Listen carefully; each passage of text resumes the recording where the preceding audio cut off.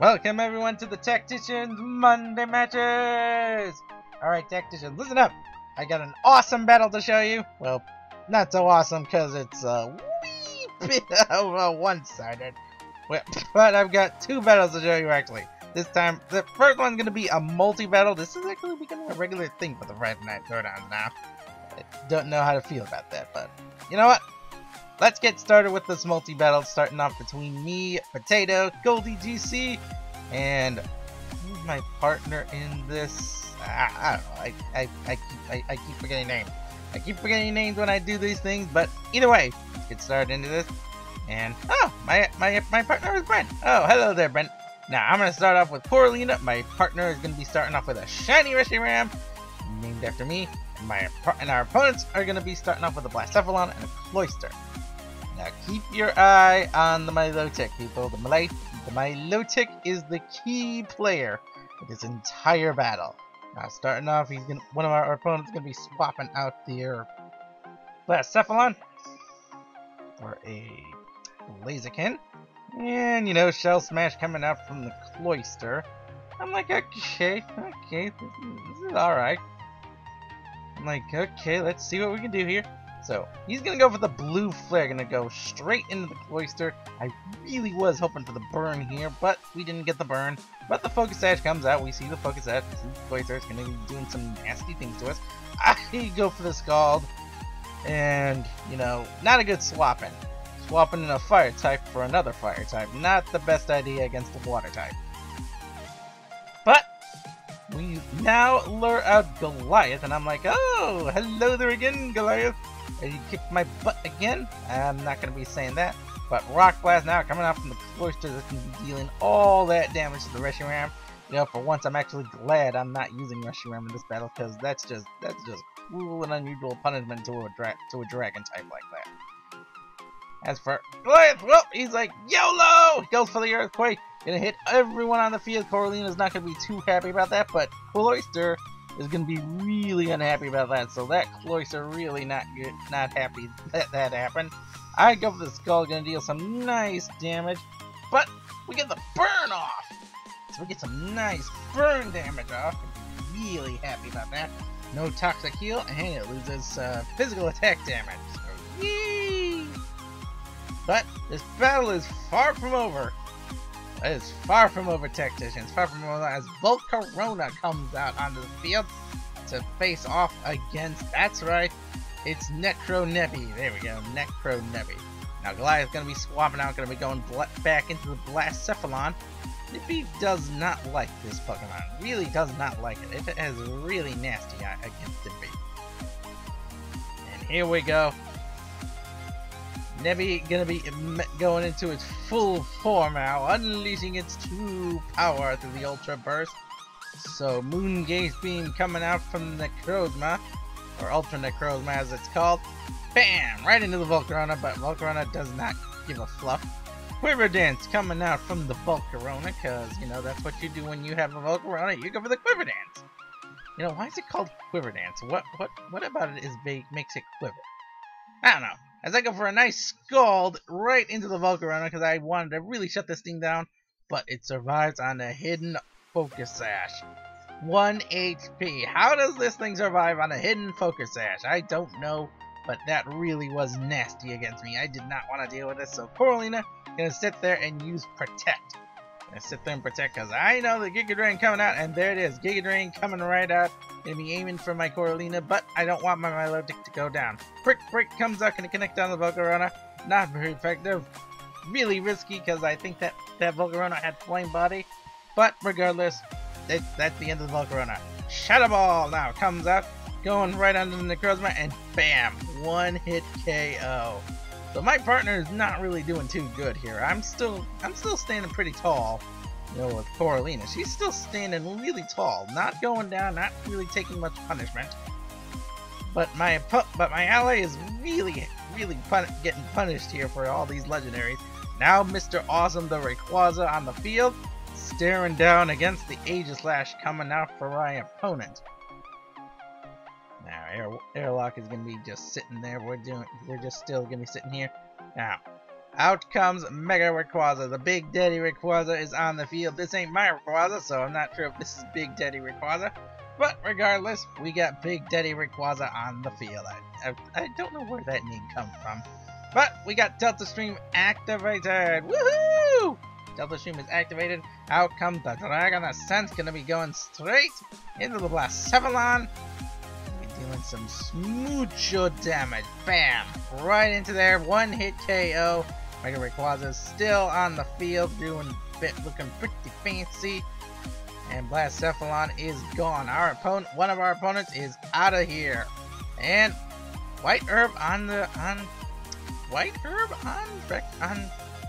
Rayquaza. Did not suspect that. As a burn comes out from my skull damage under the Aegislash. Gonna be hitting into the Aegislash, and that was really lucky because this was a Swords Dance setup Aegislash, so I'm like, woo! Thank goodness. And still, Coralina, untouched really, unaffected by all the Pokemon on the field, still on the field.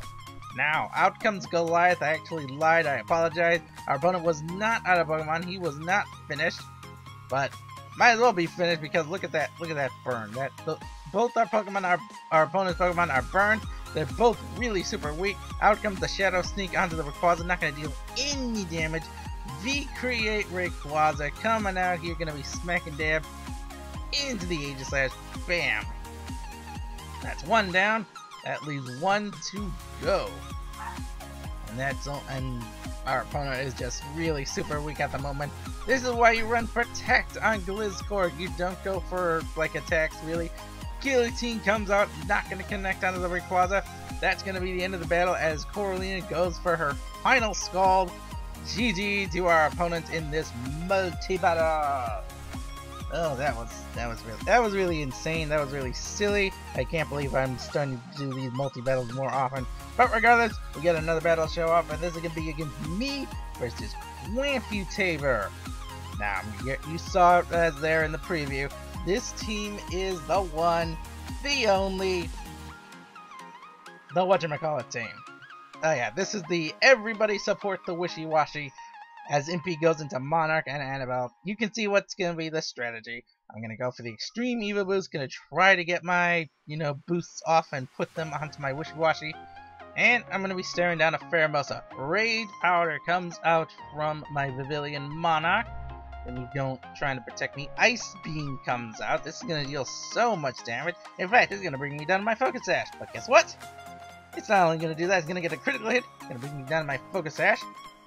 And it's going to freeze me! What the fluff? As Monarchy's going to be just sitting there. Now, out comes the one, the only, the annoying head of censorship. Alright. Look, people, I'm going to try actually making a video one of these days where I actually just, record the Extreme Evo Boost and put in, like, something that Kevin gave me, like Groudon Gamer, and give me something here, try to maybe get YouTube off my back and let me post these, Extreme Evo Boost videos and all sorts of other cool, Z moves. But until then, the annoying head of censorship. Now that that's out of the way, Eevee gonna be trying to get these boosts off now. All I gotta do is survive against the Pheromosa. All I gotta do is survive against it. Now, unfortunately, Monarch is frozen, not able to get the Rage Powder off. YOLO High Jump Kick connects. I'm like, please, Evo Boost, save me. And they don't. I get super effect hitted from the YOLO High Jump Kick. Eevee not able to survive, not able to get the boosts off. I lose my boosts, I lose everything here. Slug Bomb comes out from the, oh my goodness, from the Venomoth, and it's just gonna take me down. Now I'm really in a pickle.